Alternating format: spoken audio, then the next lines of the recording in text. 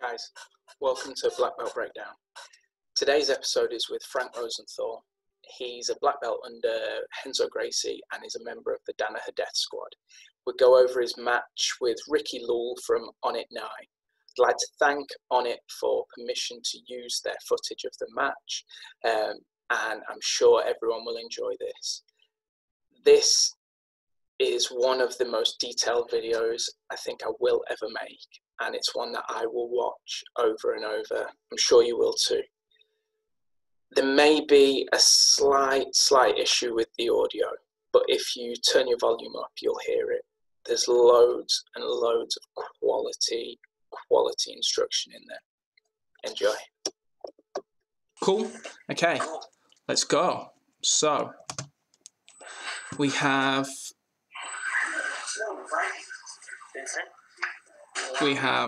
Frank v. Ricky Lule. When was this, Frank? When was this match? So this was, I want to say,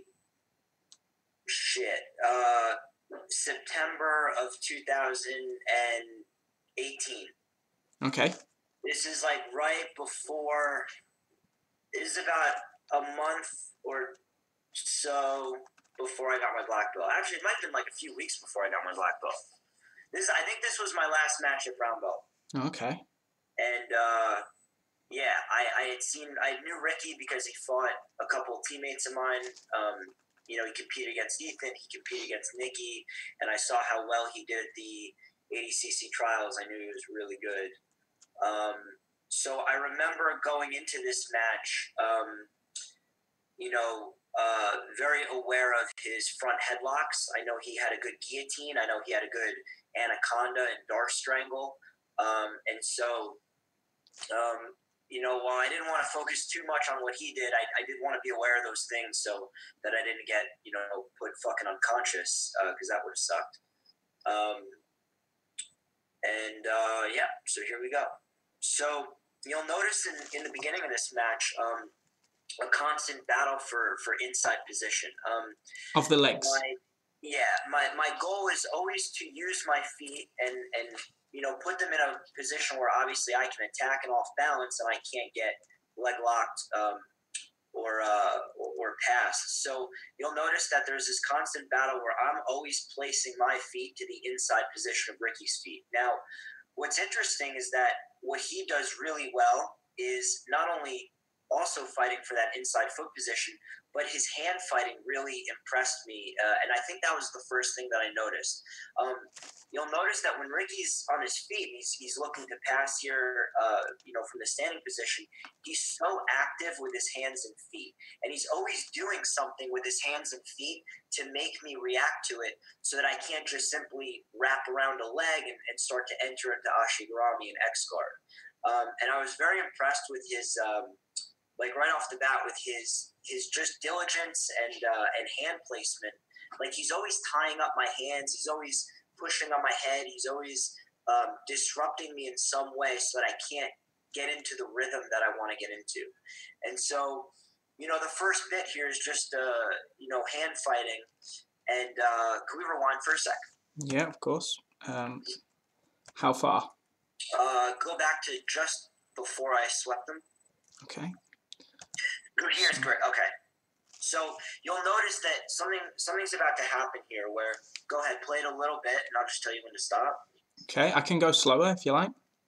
Okay. So from here, you see us battling for this inside foot position, and keep going, and right about here. Nope, sorry. What's going to happen? He's got the head there. He does a good job of getting chest to chest, and he gets slight control of my head. Right here, stop. Okay. Oh, it didn't. Okay. So, if we could go back, excuse me, just a hair. Okay, so.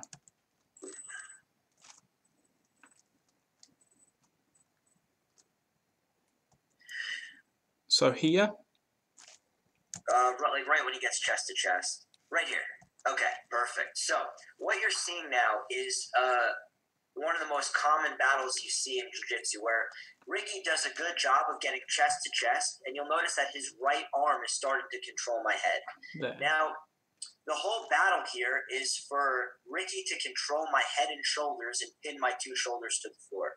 If he can do a successful job of pinning my shoulders to the mat, that's where he becomes most dangerous in his ability to pass half guard. That's the most high percentage half guard passes come when you control your training partner or opponent's head and shoulders. What I'm doing is keeping disciplined inside positions. You'll notice that my left hand has the inside position on his hip.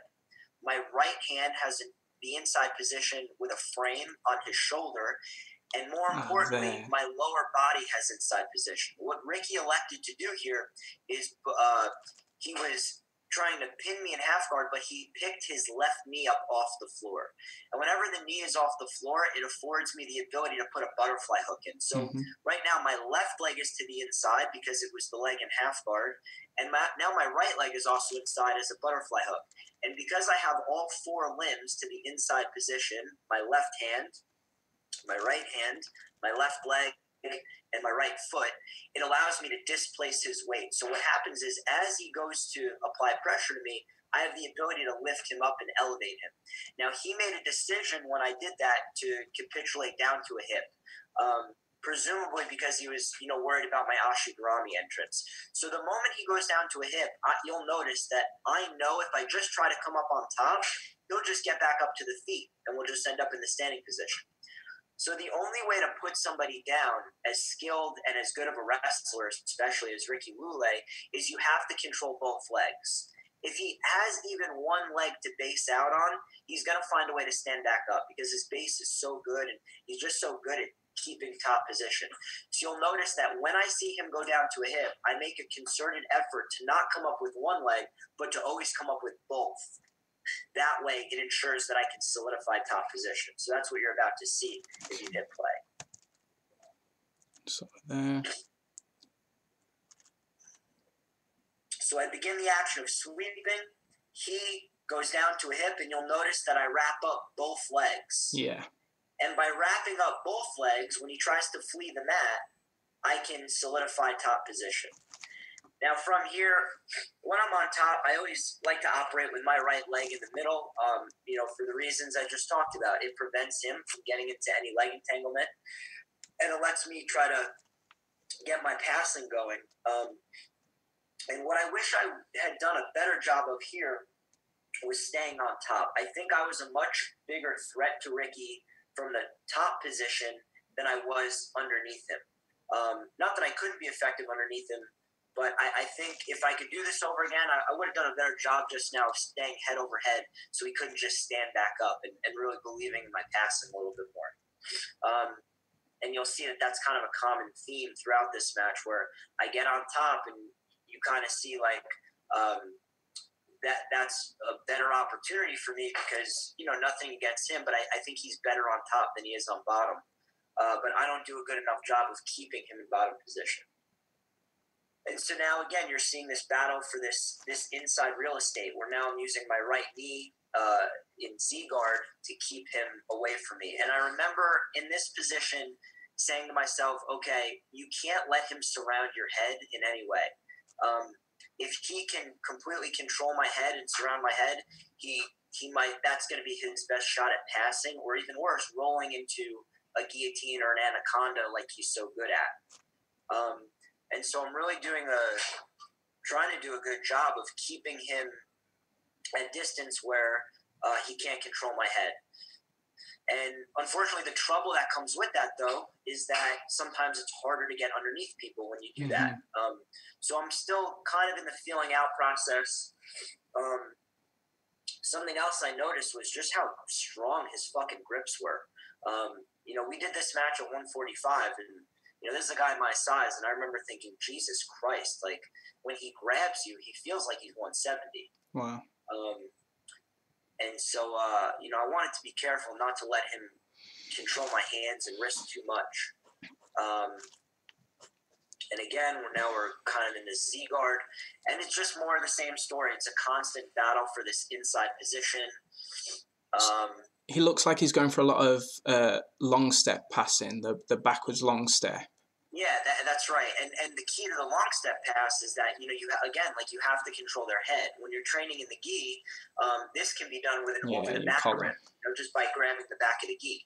But we don't have a gi, so he has to do it with a heavy cross face, which I try not to allow him to get, because it causes all these problems.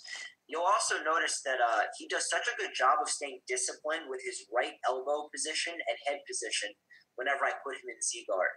And that makes it hard for me to enter any omoplata or triangle attacks. Go back just a sec. So right here is good. So now you see a bit of a different sweep. This is a knee lever sweep. I'm going to wait till it goes forward a little more. And you'll notice before, when he got chest to chest and half guard on the last sweep. Good, stop right here, Paul. Mm-hmm. So when he got chest to chest on the previous sweep that I hit, he had one knee off the floor. And when that knee was off the floor, it allows me to put a butterfly hook in and threaten ashigaramis and butterfly sweeps, stuff like that. Now he's playing a bit of a different position where he's looking to force half guard, but you'll notice that his left knee, which is on the other side of our bodies, is on the floor. And whenever this is the case, we play a dilemma between butterfly hooks and knee levers. So the idea is that if your knee is on the floor, I can't really fit in a butterfly hook. There's no space. But I can hit a knee lever and take you over, in this case, to my right-hand side. If you pick your knee off the floor, well, now there's no knee lever, but now you afford me the space to put a butterfly hook in and go back to my ashigarami game. So this is something that's drilled into us so much that without even looking, I can feel and recognize that right now his knee is on the floor. So if you play the clip a little forward, you're going to see me hit a knee lever and take him over to my right-hand side. Now, what you'll also notice is that I didn't do a good job of controlling two legs on the way up. So I'm able to off-balance him, but I can't complete the sweep because I don't have control of that secondary leg. So right now, as he drives forward, you see me put my feet in position for a knee lever on the floor right here and take him over. Yeah. And unfortunately, I don't do a good job of controlling the legs, so it's just an off balance, but at least it got him from solidifying chest to chest and really putting pressure on me where he could be effective. So you were saying a moment ago about his discipline with his head and elbow in the Z-guard? Yeah. So you mean he's just keeping the elbow tucked in tight? Yeah, he always keeps his elbow in the hip, and notice that he does a good job of framing. Like when Ricky posts on you, he doesn't post a hand on you that can be taken off or attacked with kimuras or anything like that. Look how he always makes a frame, so that it's just a more solid structure that's harder to deal with. And that makes it so much harder to go for things like arm drags or Udigatami or Kimura. He doesn't really make unforced errors as a grappler. And so now it's my job on the bottom to start creating some off balances and, put him out of position rather than count for him to just, make a mistake and put himself out of position because, he's not going to do that on his own. From this reverse De La Riva position, he kept doing a good job of controlling my wrist and other legs, so I felt like I couldn't invert underneath him. Again, if I could go back, what I probably would have done is I probably would have looked to stand up a little more and change the dynamic of the position because what I'm doing obviously isn't working incredibly effectively. Like, it's not bad, but I'm also not, I haven't yet gotten to the legs. I've scored one sweep, but this might have been a good time to change tactics. So knowing what I know now, that's a switch I would have made right about at this point in the match. Again, he's always constantly controlling the head and trying to drive forward to get chest to chest, but the inside position of my feet and knees are going to make that hard. Now you'll notice that he picked his knee up off the floor, and so I put a right From here, I could put a right butterfly hook in. And now he puts the knee back down, so that gets taken away. The right, I don't know if I do it on this one.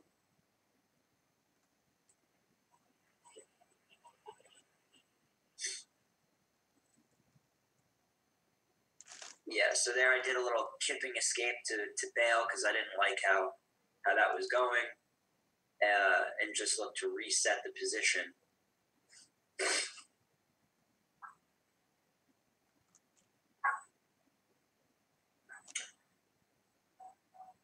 So there, he went straight into the sweep.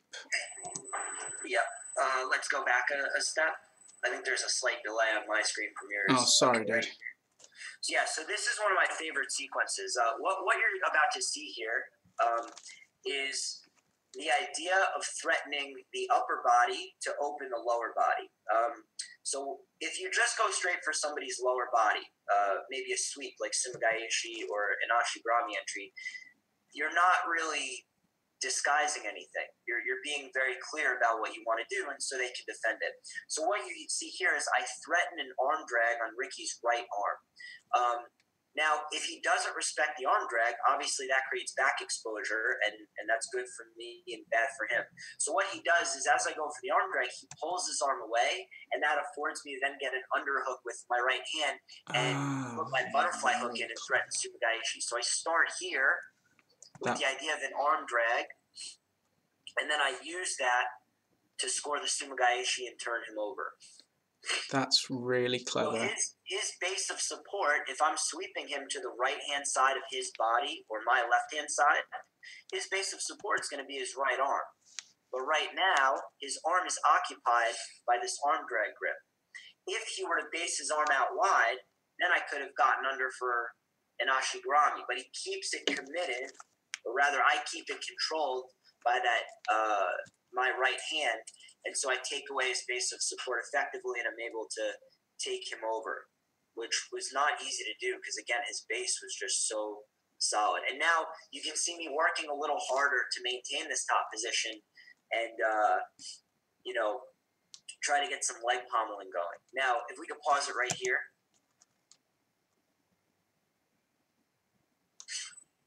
Yep. Sorry, if we could go back a little bit. Like right when I get my right knee inside. Good, here's perfect. Okay.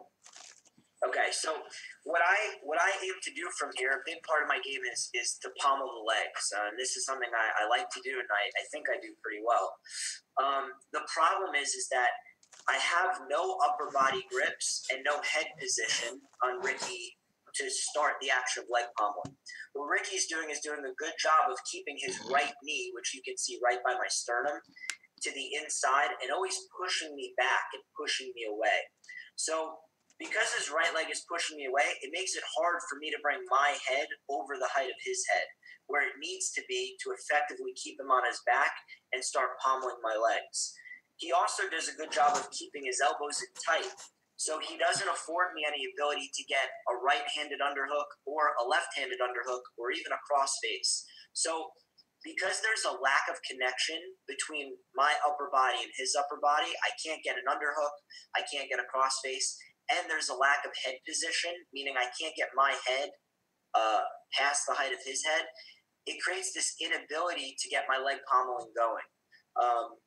And he does a good job of pushing me away and then using that to stand back up. So what I would have done differently here is I probably would have gone to more of a pressure passing position, maybe like a body lock or, trying to force half guard and try to pass him low rather than this straight hamstring pin, which I couldn't get going because of the lack of head position and underhooks. So if you play the video, you'll see he does a good job of like pushing me away.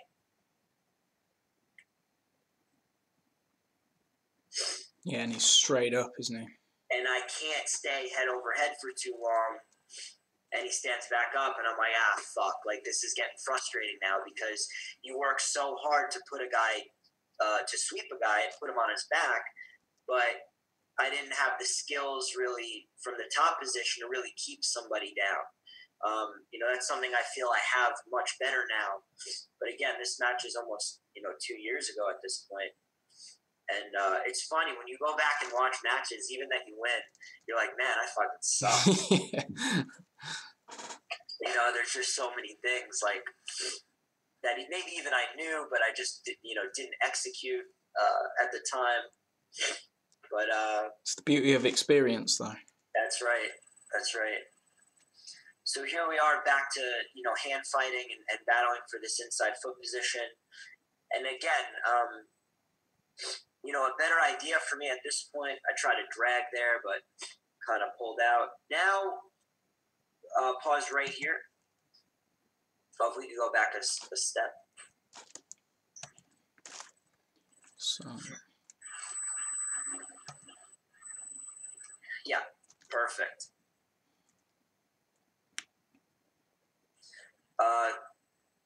Okay, just back a little bit. Sorry. It's okay. So to where the inversion is, or? Yeah, right where the inversion is. Okay. I'm pretty much just going back to all the points that I'm like, hey, guys, here's where I fucked up because I suck. Okay, so you'll notice that I'm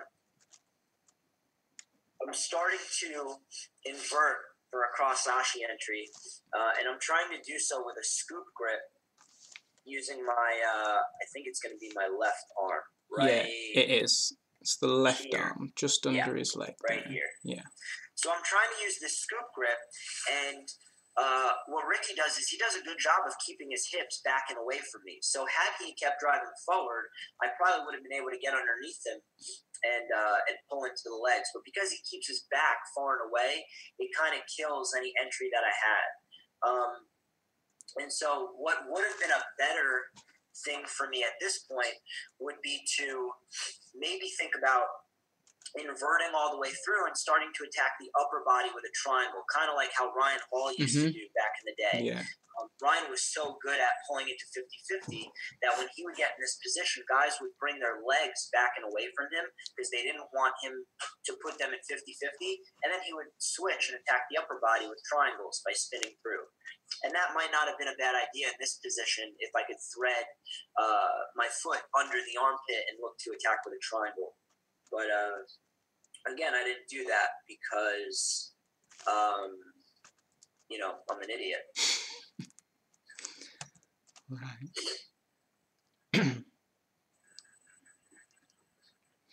Okay, so here, I make a slight attempt at trying to pull the arm through, but again, he just kind of brings everything back to a good position. And this arm surrounding my hip, you'll notice Ricky's left arm surrounding my hip, was really a pain in the ass, man, because it really stops you from hip escaping away and creating space in the movement that you want to. So, yeah, we can keep going.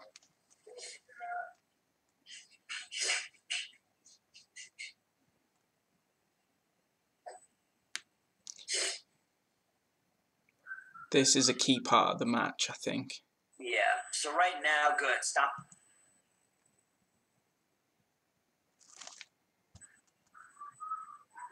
Yeah. If we could go back a little bit to where he gets the heel hook. So let's just go back slightly.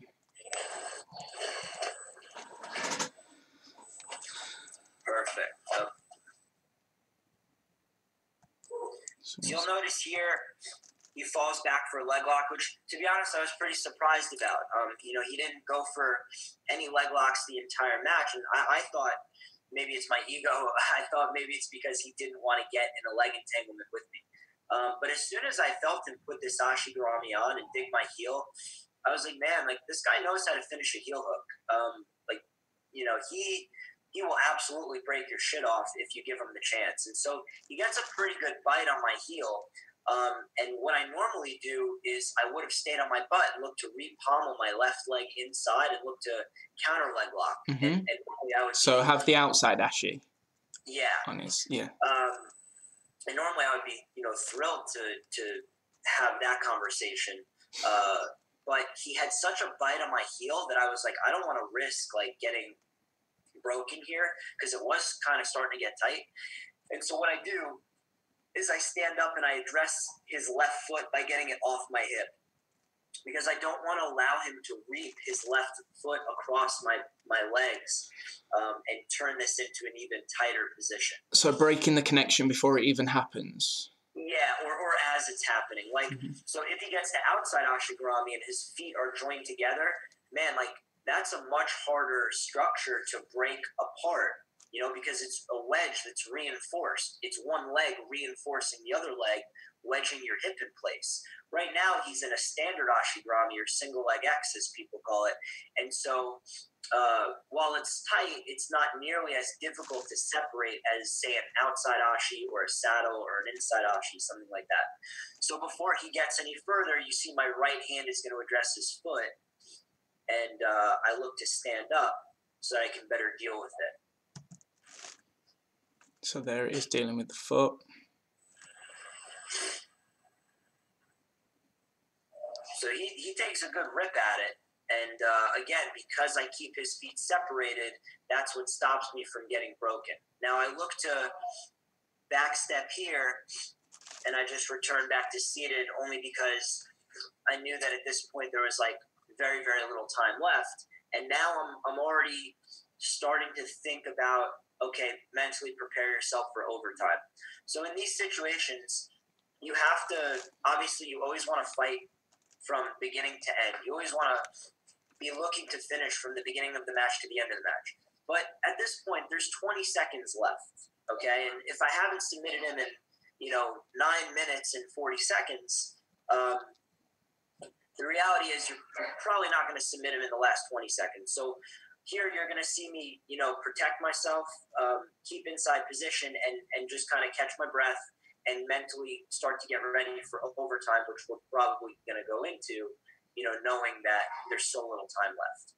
And I just wanted to note, like, what's interesting about overtime and where my mind was at this point in the match was, no matter what happened in regulation, when regulation's over, it's fucking over. It doesn't matter anymore. So, we could pause it here. So, like, in a match like this, like, I feel like I did okay in regulation. It's not like I got my guard cast or anything. I scored a couple sweeps. He had a good leg attack. So it was a competitive match. But regardless of me having small successes, like sweeping him a couple times, or even small failures of him getting into my legs, none of that matters when you go into overtime. You can't be excited that you did well in regulation. You also can't be down on yourself if you got beat up in regulation, because it doesn't fucking matter anymore. It's almost like you're going into a completely separate match. It's a new event altogether. And so what I try to do is when overtime starts, I don't think about what just happened. I only think about what's happening right now. So I'm on defense first. I knew, obviously, most people choose the back. And my initial thought when dealing with the back when I'm on defense is, number one, make sure that we have our hands in the right place and we get the most optimal starting position. For me, what that means is that I'm going to have a primary defensive hand and a secondary defensive hand, and not let him start with his hands too high up on my chest, which is going to be obviously a big advantage for him. And then we think about off the whistle or off the go, creating misalignment between our hips. What I can't allow is for our spines to be aligned like so, where he can look to lock body triangles and squeeze, get his legs in a good position to hold. What I have to do is I have to start turning my hips in some way to make his body triangle less effective, or to stop him from getting a body triangle altogether. So we're going to lock up.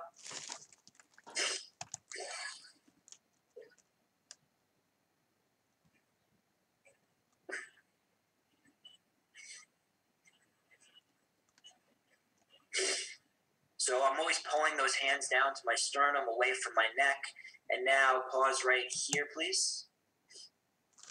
I'll take it back if there's a lag. Right here is good, actually. Yep. Okay. So what you've noticed is that, look at how I've done a good job of starting to misalign my hips to avoid the body triangle. When I notice an opening in his legs, what I'm going to try to do is jump my hips over Ricky's left leg. Okay? So by jumping my hips over his left leg, he no longer has my torso in between his legs, and therefore my lower body is halfway out. We always define the back position or back control in two sections, okay, two quadrants. You have lower back control, which refers to your left hip to your right hip. And that's typically controlled by his hooks or a body triangle. Right now, I'm about to free my lower back. I'm about to free hip to hip because I'm going to jump over his hooks where he has no hooks. And that leaves him with only the second form of back control, which is shoulder to shoulder. And that's usually controlled by either double underhooks or a seatbelt grip. So when someone has total back control, they either have hooks in or a body triangle that controls hip to hip, and they have upper back control, which is usually controlled by double underhooks or a seatbelt grip. Right now, I'm about to free myself of lower back control. He doesn't control my hips if he doesn't have any hooks in. So I do a good job of freeing that first. So, I'll send it back so we can see. So you'll notice off the go, I'm misaligning my hips so that he can't lock a body triangle, and eventually I jump over his bottom hook, and he has no lower back control. He only has upper back control. So here I hop over You're hiding the back away and rotating. And now I get my shoulder to the inside of his, which allows me to inside spin. Okay, stop.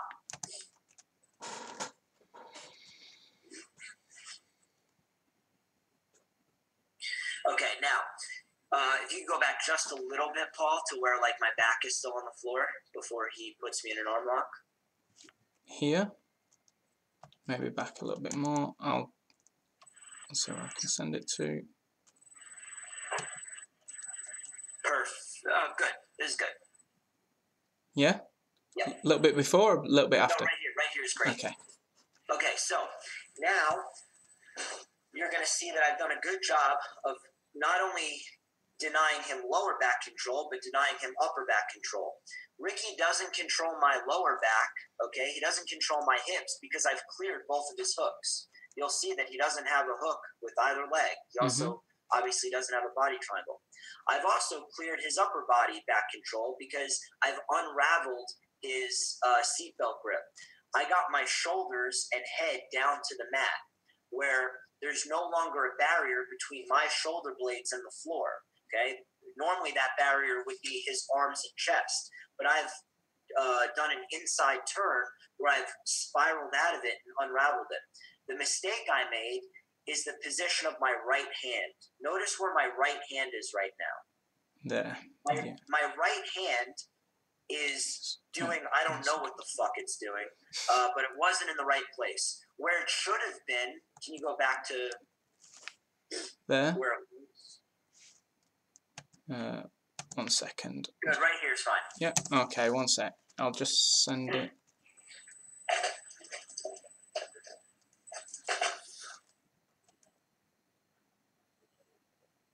So we've got that spin, clearing the bar. There. Yep. Great. Now where my right hand should have been was making a frame underneath Ricky's right arm and creating space. So even if I couldn't get my whole arm in there, I should have been digging my hand in there to make space so that I could safely bring my left elbow in front of his body. And once my elbow comes in front of his hips, he's no longer behind me. The elbow is always how we define if someone's behind you. If you think about it, from standing position, from close guard, from the front headlock, from any grappling position, if you get your chest behind somebody's elbow, you're behind them. The last key to my escape is to get my left elbow to the floor in between me and Ricky. That has to be done by creating a little bit of space because he's still tight to me. Down into his hip, right? So you'd want your elbow on the floor next to it, in his pocket, essentially. Exactly. Yeah. And that should have been done by me making a frame with my right hand. I didn't do that because I'm a retard. And so what he does is he takes full advantage of it and uses to chain another attack and puts me in an armbar. So this is a great example of how, because you're missing one detail, and in this case, the most important detail, I went from being on the brink of escaping, and I would have been out in like 10 seconds and in really good position. I went from nearly being out completely to being put in a full-blown fucking armbar, and now I got to fight my way out of that. Yeah. We keep the tape going. So because I don't want to do things the right way, I afford him the ability to slip me into an armbar. Now, pause it right here, please.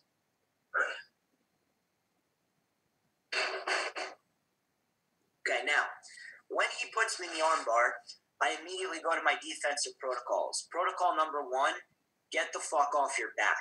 Okay, you'll notice that I do a good job of getting to my knees. When I get to my knees, it's so much easier to deal with the position because I can stack his knees towards him and I can put weight on him and look to control him from the top position. If Ricky returns me to my back, now I've got 2 problems. Problem number 1 is that he can separate my hands and break my arm in half. Problem number 2 is that I'm pinned. Okay, most people look at the Jujigatami position and they only see it as a submission hold. But the reality is, think about it. Well, gatami means control. Yeah, when somebody's holding you in Jujigatami, it's a means of control. Just like you said, it's a pin. And so now you got to deal with 2 problems at once. You got to deal with defending your arm and escaping a pin. So I do a good job of getting to my knees, and I'm like, okay, he's got your arm, but you only have to deal with protecting your arm and freeing it rather than protecting your arm, freeing it, and escaping this pin. So you'll see my right hand comes in to make a frame over the thigh, and I use a lever. My right hand is levered over my left hand to protect it, and I can use that to pull my left elbow out. Mm-hmm. Essentially breaking his posture as well. So Correct. his spinal alignment. Trying to keep his knees to his chest where he can't extend his hips. Taking the power out. There we go. And then you just fuck off, get out. So I get the hand in, I pull out, and I'm like, Jesus Christ. I just kind of not got lucky. I don't want to say I got lucky, but man, like, I made it hard. I made life a little harder than it had to be, which is kind of my, I guess, kind of my style of how I live sometimes. Okay, so now we're linking up for overtime offense, and obviously I'm going to choose the back. Now, this was an overtime situation, kind of unique. It was one that I've never been in before, in the sense that all I needed to do to win was hold on for 15 seconds. Mm-hmm. Now, in those 15 seconds to most athletes seems like people are like, oh, like I could fucking hold anybody for 15 seconds. But 15 seconds in grappling, especially when you're in overtime and you've already fought 10 minutes, and like to this point, this is one of the better guys that I've ever faced. 15 seconds is a fucking eternity. So my initial thing is, how do we negate movement as best as we can for the longest that we can? And the best way that I know how to do that is with a body triangle. So my initial thing is to create some kind of tension before the whistle begins.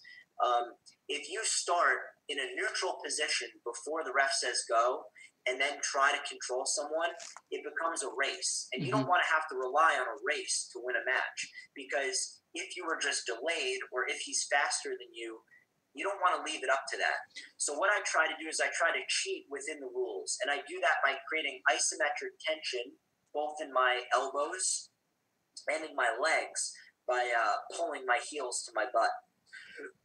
And so this allows me to not stop Ricky from moving, but at least to slow him down. And it allows me to feel which way he's going to turn. So when the ref says go, it's actually not up to me which side I lock the body triangle on. It's up to him. The idea is that if I do a good enough job preventatively of creating isometric tension, I can't stop him from turning his hips, but I can slow him down enough that I can be like, oh, I see where you're going. And I can now lock a body triangle in response. So we start. he does a good job of hustling off the whistle, and he's going. And I lock a body triangle. Now, right here,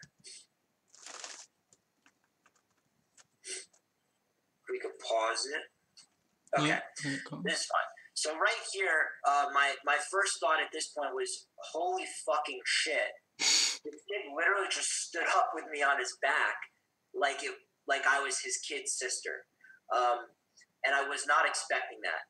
So what allowed me to stay in this position and ride in this position was, I believe, the position of my left foot. What Ricky wants to untangle this body triangle is to take it in 3 stages. The body triangle right now is most effective when it's locked over his right hip, okay? It's slightly less effective if he can pull it to where my right foot is in between his legs. Yeah. And then it becomes the least effective if he can pull it across his body entirely and put it on his left hip. If he can pull it across and put it on his left hip, it's going to give him the space and real estate to turn his hips inside of mine. Because we have what's called a shared spiral, where he's on the inside of me and he can turn his body inside of mine. So what I'm thinking is, you got to hide your right foot. Under no circumstance can you let him take your right foot and drag it across his body, because then he can start to hula hoop you off and start to shake you off. Now, this also creates an interesting dilemma between control and submission, because as Ricky commits his right hand down to my right foot to drag it across, which is the right idea, what is he not protecting? The space is there for his neck, yeah. His neck. So you got to make a choice. You can keep your hands protecting your neck, and I can't strangle you, but I can ride you. Or you can look to unravel the body triangle, in which case it'll make it harder for me to ride you if you succeed, but that comes at a cost, and that cost is your neck. So I go to what's called, what John teaches us as what's called a default strangle. A default strangle refers to any time that your training partner takes their hands away from their neck or opens their neck up. If they do either one of those things, you stop what you're doing, and without even thinking twice, you shoot an arm across their neck. Forget about all the fancy, back take system that we know and use. Forget about trapping arms. Forget about all that shit. Just squeeze. If somebody opens their neck, just fucking strangle them. And you do that by shooting your thumb directly behind their neck and trying to get your elbow to the middle of their sternum. So now at this point, I'm like, okay, I still got to ride them for 15 seconds, but I also have a situation of a default strangle where I feel no defensive hands covering the neck. And so the way that my body is just trained, because of the way that, we go through these back attacks for years, is just to shoot my right arm across. So if we advance a little forward.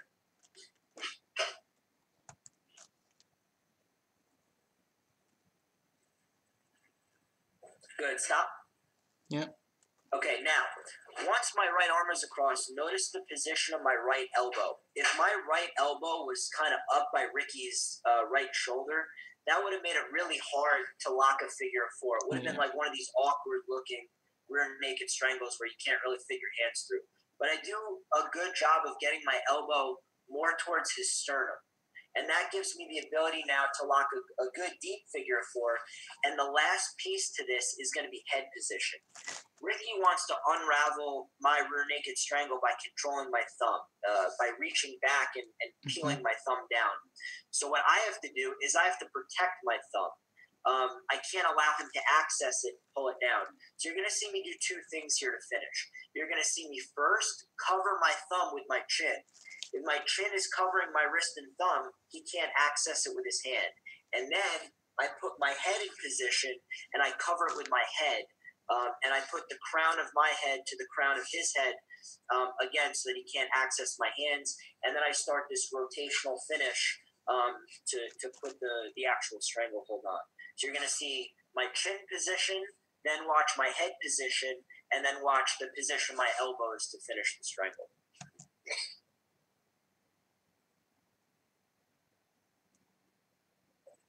So there's the chin position. Now there's the head position, where my head is directly underneath his, and that allows me to get the finish.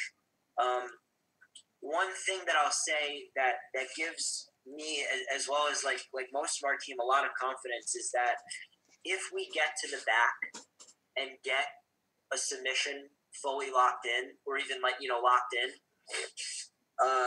the understanding of what we call finishing mechanics or breaking mechanics gives us the confidence that regardless of who it is, like if I get to a submission on someone, I'm very confident that I'll finish it. Whereas a lot of guys, you see them getting submissions all the time, and it's like 50-50. Like, am I going to finish this leg lock? Am I going to finish this arm lock? But I always felt that like the coaching program that John has put forth gave me a really good understanding of what actually makes a submission work or not work.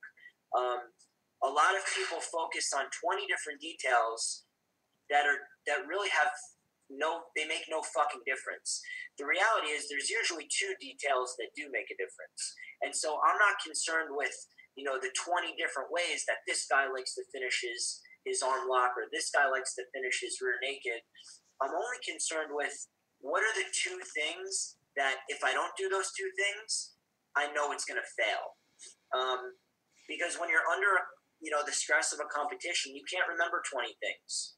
You can't remember all these little variations that this guy showed you and that guy showed you. You can only remember 2 or 3, and those 2 or 3 should be make or break, where if you do them, the move is going to work, and if you don't do them, the move's not going to work.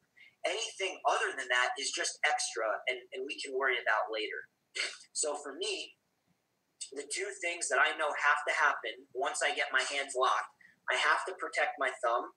Okay, I can do that with my chin or my hand or my head, and I have to employ some kind of rotational finish, especially if his chin is inside. If you don't do those 2 things, we can stop the conversation right there, because those are the 2 most essential things, at least for this given situation and how it went. Amazing. So, if I just go, he taps, you get up, and you got Uncle Hinach there. I like my favorite part is at the end they're drinking road sodas here. The guys are just slamming Bud Light, and it made it for like a fun environment, man. It was kind of like I had never seen that at a grappling tournament. The guys were just tossing them back. I thought that was awesome. Awesome. Yeah. So, thank you for that. That was insanely detailed, which is part of the reason for the channel. Have you got any sponsors or anyone that you want to... I know that you've got a cool... Was that a Future kimono jacket I saw you put on? Oh, yeah. That's super cool.